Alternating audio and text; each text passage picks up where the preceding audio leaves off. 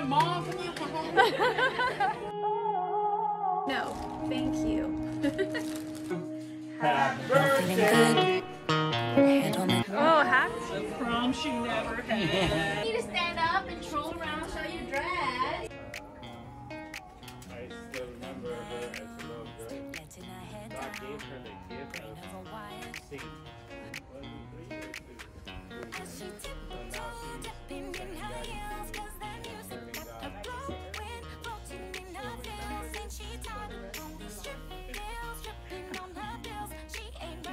So now she's learning Okay. Kind of having a late start today because I was like preoccupying myself with things. It's Friday and it's also my dad's birthday, so happy birthday to my dad.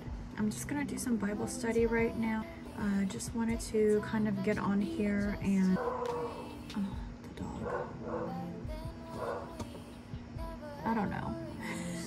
Just kind of go over what I've been learning from my Bible study. How about that? So I've been reading pretty much the book of Matthew. I'm on chapter 16 right now. This year I wanted to read the Bible more, you know, grow and have a deeper connection and relationship with Jesus. And by that, you know, it takes reading the word, prayer, and just like talking and just including him into my day. The first step obviously is to read the word because I get to learn more and more about him and what he's about and what he wants for me in my life. So I started like reading and kind of getting more into the Bible, I want to say 2014. So I've gone to church my whole life but never really knew how to read and study the Bible. And it wasn't until about 2014 when we opened up our sister church. Being a believer since I was younger until about 2014 when I was I already 30 then?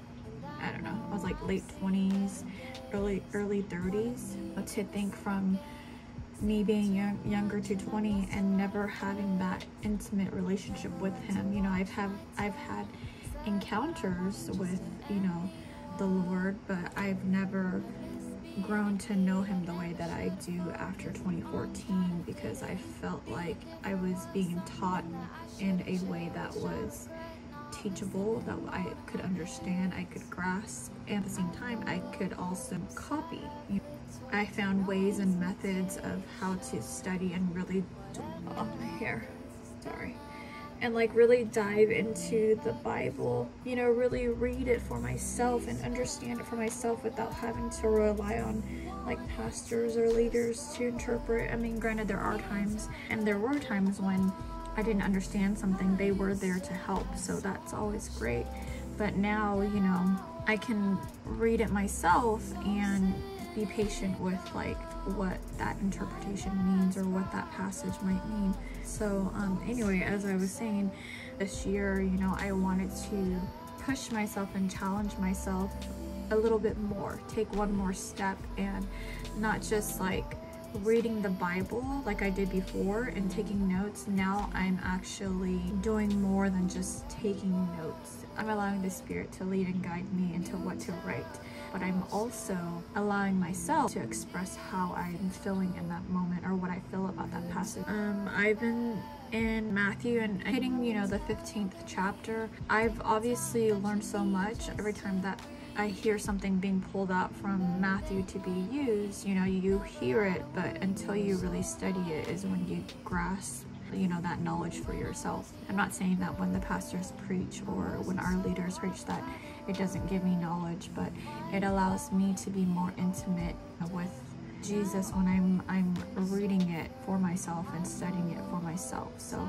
every aspect of hearing the word is a different knowledge and wisdom that you gain. So I'm not saying or discrediting, you know, hearing it from being preached to me learning it. So both are great ways to learn and grow more intimate with, you know, the Lord. I'm not gonna go over like what I've been learning because it's a lot, you know, and if that's something that you guys want to do with me, I'm more than happy to share that. But I'll just kind of go over the basics of like what I'm doing.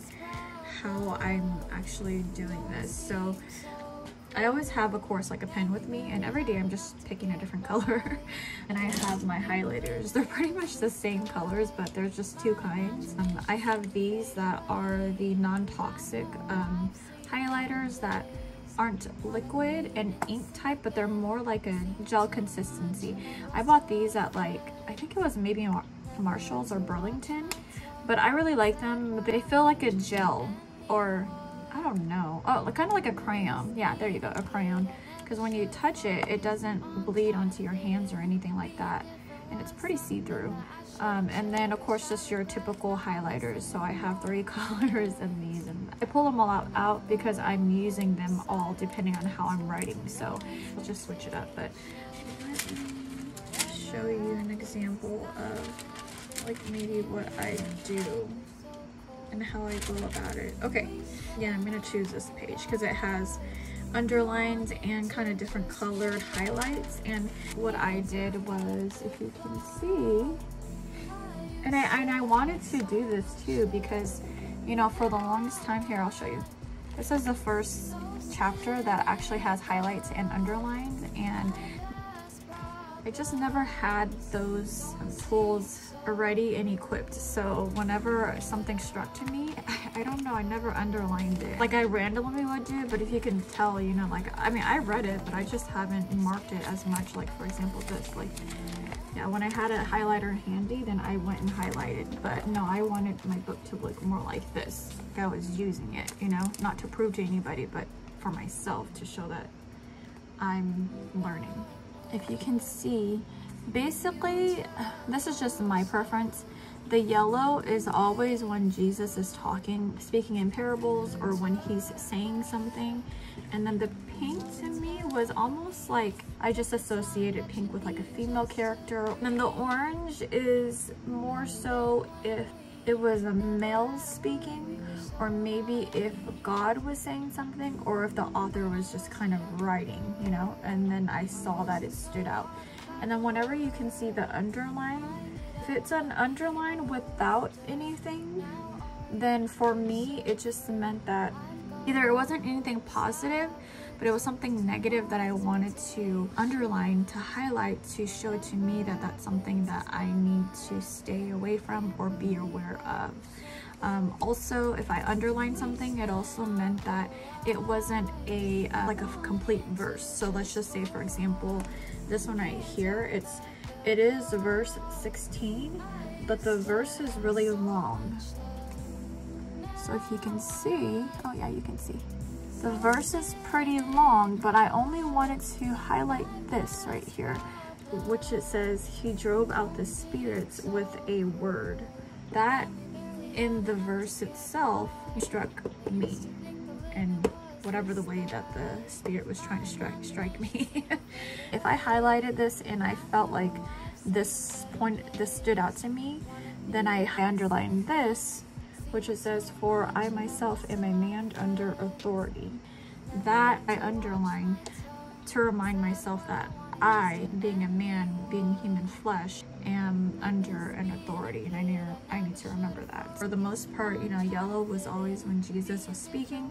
Pink was always associated with like a female voice or a female character, regardless if they spoke or not, or if it just talked about that female person. That female. So for example, in the pink here it says, just then a woman who had been subject to bleeding for 12 years came up behind him and touched the edge of his cloak. She said to herself, if I only touch his cloak, I will be healed. Yeah, so you know, it has to do with the female, the woman who had the issue of blood. That's how I go about it. And then as I'm reading it, for example, this page, you know, it might have more underlines than others. Like I said, it's all just what I feel kind of resonates or kind of strikes my attention. But yeah, so that's my method of how I Bible study. You know, so in the future, if I go back and I look at what I've highlighted, then I can see, you know, at that time what stuck out to me. Okay, I haven't done my morning devotion yet, even though it's almost 10 o'clock, but I'm going to do it because I don't want to break that habit. Once I start breaking the habit, then I'm going to get into the habit of not doing it at all. So, you know, to keep a habit, you have to keep doing it, and to break a habit, you have to keep breaking that habit. All right, share with me some of your tips and your tricks of how you do Bible study, and we can go from there. All right, talk to you guys later. Bye. Whatever happens is gonna happen. I can't. Okay, so I want to film a quick unboxing of the Poshmark items that I purchased just recently. They finally came in today. I just went downstairs and I grabbed the Poshmark box.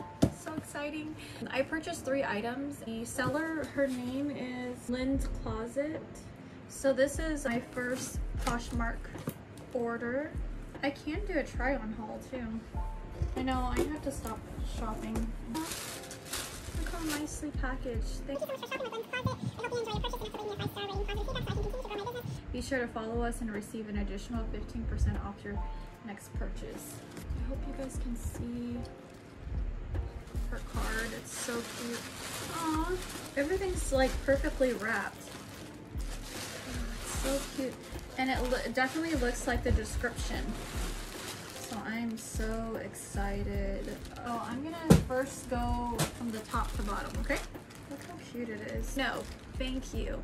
Okay, so this first item is a skirt. Oh, it's so pretty. It was a size small. Oh my god, it's so pretty. Look at that. Look how flowy and pretty it is. It's probably not gonna fit, but I'm gonna make it fit somehow. This is the brand. Oh, it's way too small. I can make it fit. No. It's okay. If it doesn't fit me, I can save it for Maliyah or... Alright, just gotta lose like 10 pounds and I'll be able to fit it. Next item. Look at the pattern. You can already tell it's like going to be so cute. And it's a small too. It's a V-neck. I figured this would fit me. Like, I feel like usually with this type of material and this style, there's always, you know, giveaway. Like, I feel like I didn't need to order a medium. Usually I'm like a small medium, and it's pretty long too, so you could wear it as a dress. Let me see if you can try it on. Oh my gosh, it's so cute, you guys. I mean, my boobs might be a little bit too big, but no, I mean, I think it fits perfectly. I might just need to wear a strapless bra. So yes, I could wear this with like biker shorts. It's really cute. All right, I'm just gonna wear this. Okay, and then the last item, olive green romper. And this was a size medium, so I feel like this will fit me. Well, it has to. And look at, even the tag is so cute, like the handwriting. Okay, it's like a cute overall outfit. It's open in the back, has a tie in the back. Okay, I'm gonna try this on. Okay, I'm back, and unfortunately the green romper did not fit me. It's okay. I'm gonna go ahead and give it to Maliyah, but I still thought it was really cute, and I got it for a really good deal. I bundled it, so she was offering 3 items that was priced at 30 or lower, and she would give it to me for 35. Anyway, I hope that you guys enjoyed that little my first time purchasing from Poshmark. I will link down below the seller's information, and if you guys want to check out her store, she has a lot of cute stuff, and she was really nice and very fast too. So once I ordered it, like the next day, she had already shipped everything. So all right, I will talk to you guys again soon. Have a great day. Bye. Happy birthday, dear Logan. Happy birthday to you. Yeah. Wait, he has to blow it first. All right, go and then for you it. clap. No, you clap. Yay! Happy birthday to you. Happy birthday to you. To Dad. Happy birthday to you. Go, come blow it. Go blow it, Liam. You wanna go below? Yeah. Oh, happy. Maliyah, go blow it with so he can see. Look. Liam. Oh. Hey. Happy you.